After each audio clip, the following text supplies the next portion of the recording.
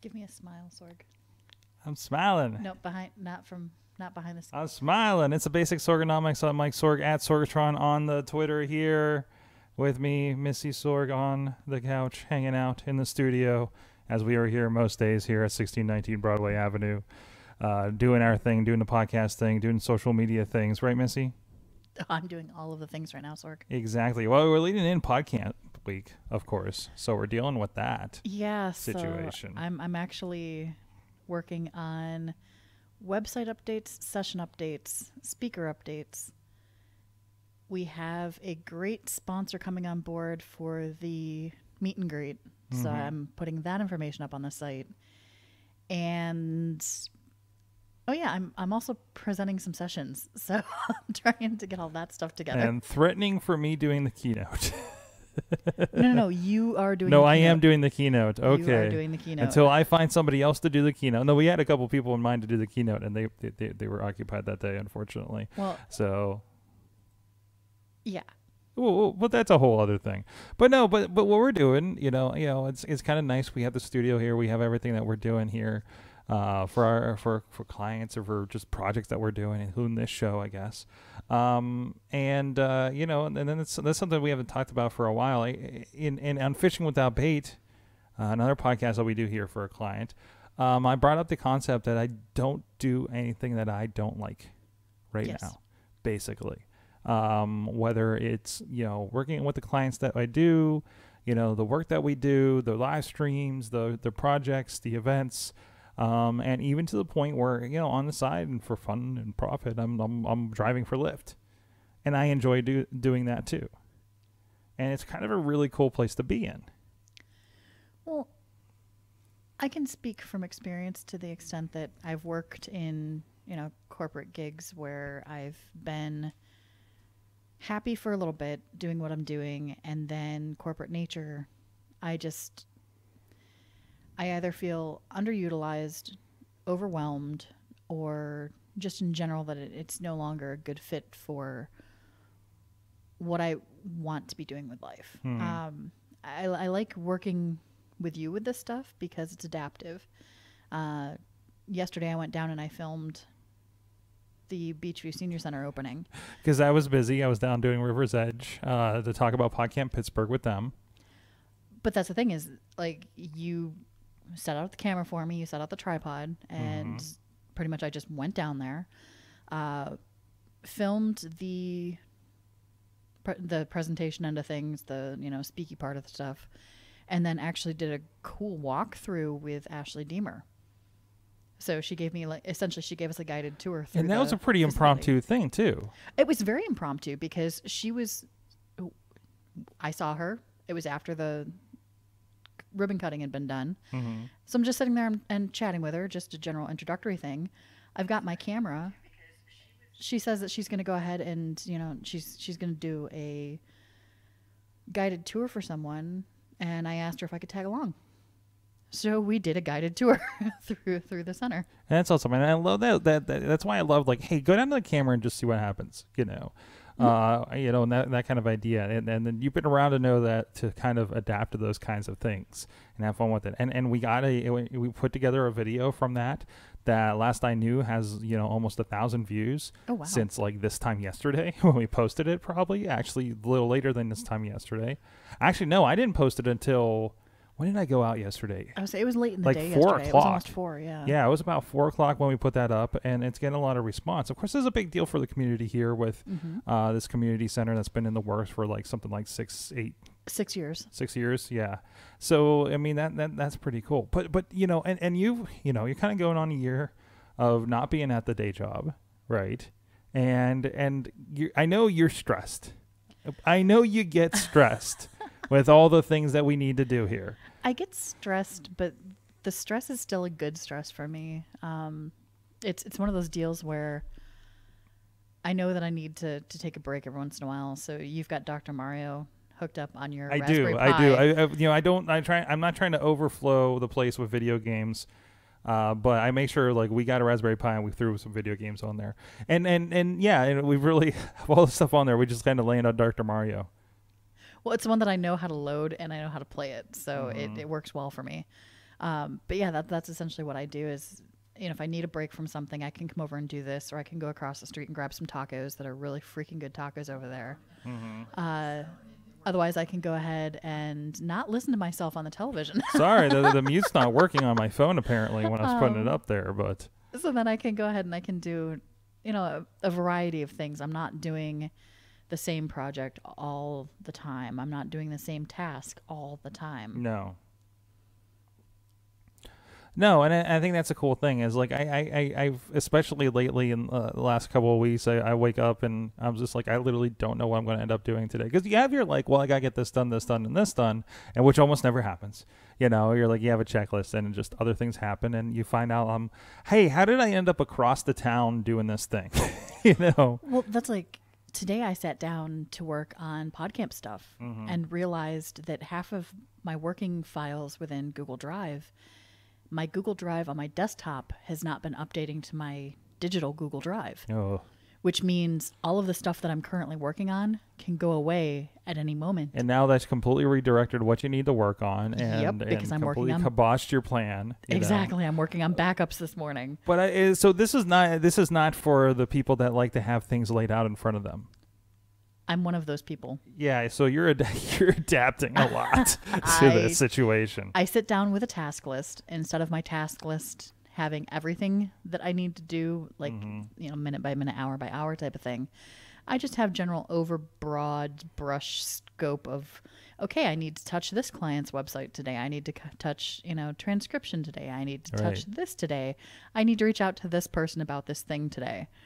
So at least if I do a few things on that list, or if I do, you're chipping away at it, and that's the other thing. Also, chipping away at it and not saying, okay, all these things need to get done. There's always going to be more work, right? And it's they get the work that was important to be done today. Well, and I was reading an article, and there was some interaction with it that I had shared over on LinkedIn about taking time to step away from the actual work stuff and just let your mind be in a free space. Einstein had this, that it worked into his workflow, that he would literally just step away and let the thoughts roll freely. Other people have adapted it, and they'll take a walk or a stroll or something, or they'll take their notepad and pen and paper and just go sit somewhere and just free flow thought. Because while you're in the process of working on things, your brain isn't processing other tasks. It's working on whatever you're working on. And sometimes you lose sight of the creativity. So that's been a big thing, and why, regardless of how we're doing what we're doing, I make a point to go drive Lyft. Because that's kind of my zen zone, like just driving around. Because if it wasn't for that, there'd be weeks where I don't have like a gig that takes me across town for filming something or podcasting or something. And I realize I'm just going to be sitting here in Beachview because my commute is 4 blocks. So now I need a reason to get out, right?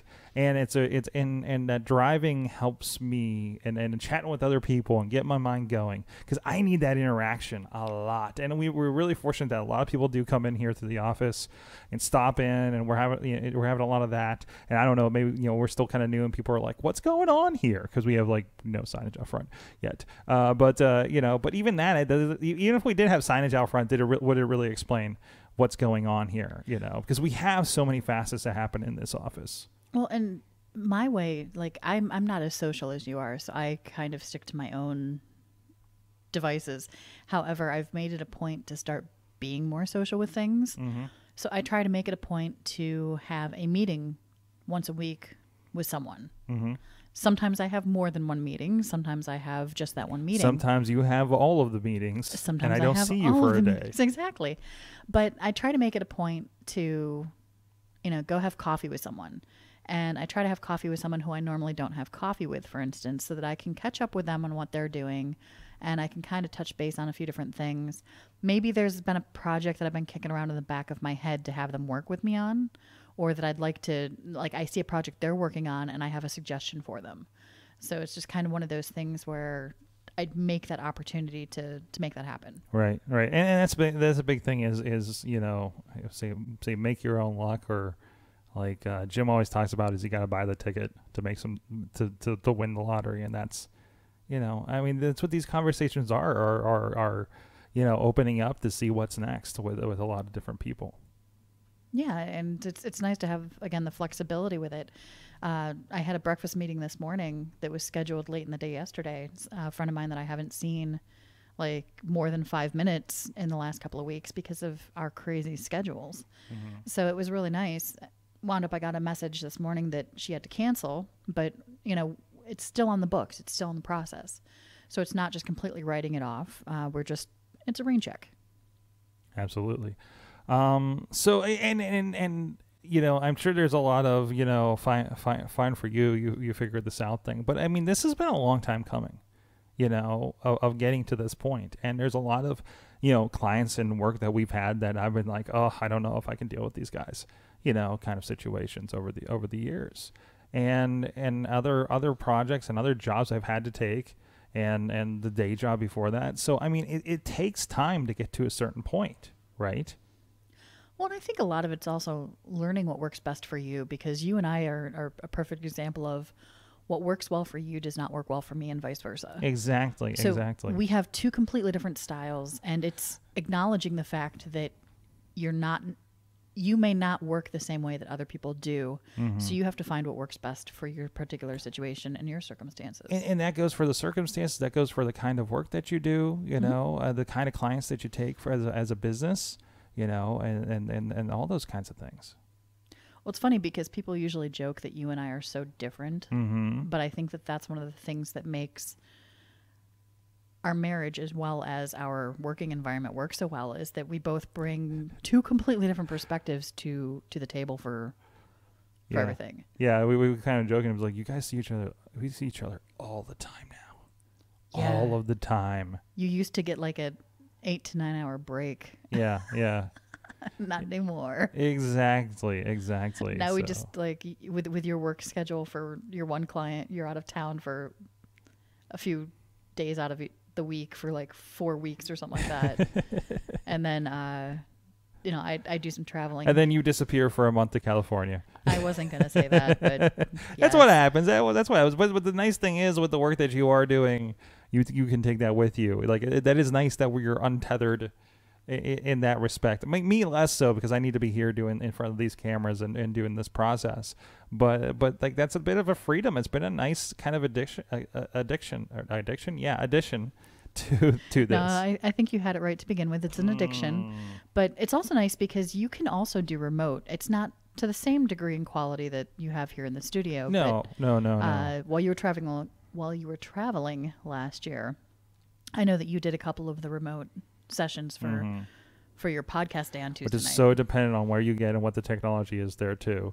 Like as we kind of found out from place to place. So yeah. But again, like kind of perfect. Like what can we do when we're in that situation?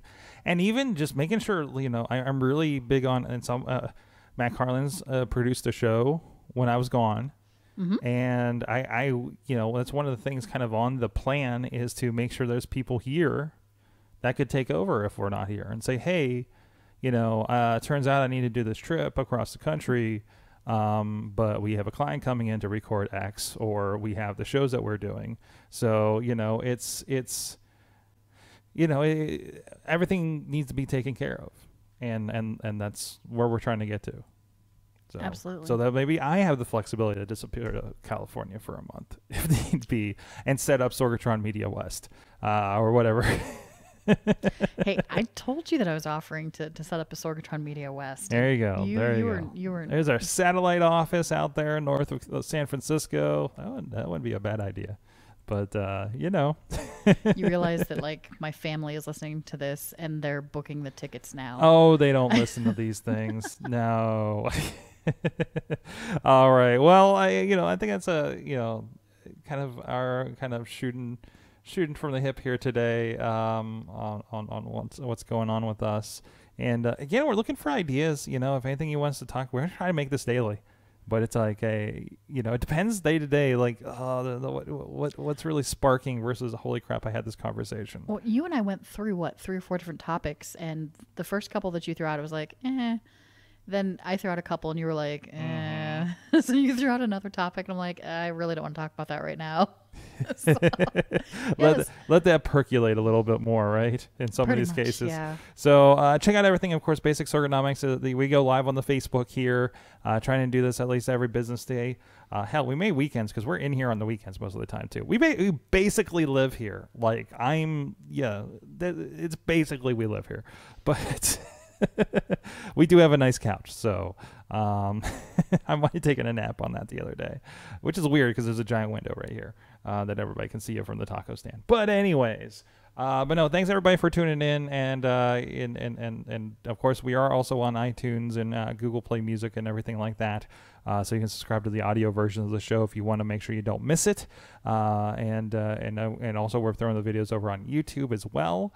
So if you catch us over on there, please leave some comments, and we'll get back to you on stuff. And there's a lot of old stuff. I was digging up an old Final Cut template for my podcast video that I did like a while ago, and it still applies. I'm still using the same techniques. So see how that goes. So thank you everybody, and we'll see you guys next